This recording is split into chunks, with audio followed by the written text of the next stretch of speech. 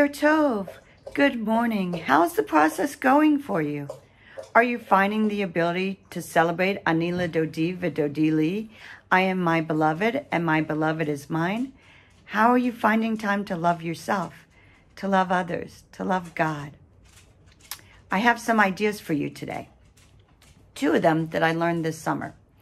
The first, a wonderful idea that instead of beating one's chest when one says the Al-Chet Shechatanu, when we're doing the whole litany of things that we missed the mark on this past year, perhaps instead of beating one's chest, we can instead just put a gentle hand on one's chest, sort of as you would do for a pet or a child, especially a baby, as you're rocking them.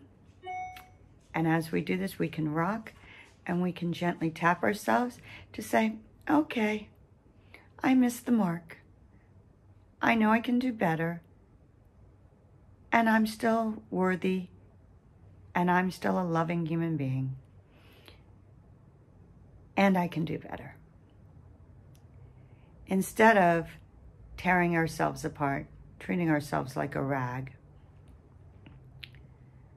Second idea, and this one's even more radical perhaps during this time of Elul.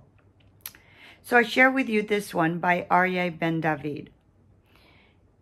He says, we need to change our habits. We need to find the beauty and worthiness of ourselves. We have a spark and we do glow. God invited each of us to dance at this world's party. So let's try something new. Let's be bold and courageous and chutzpahdik and vulnerable. Let's ask a friend a few questions. What do you think is special about me? What are my good traits? Can you tell me how I have helped you during the past year? And then have the friend ask you the same questions.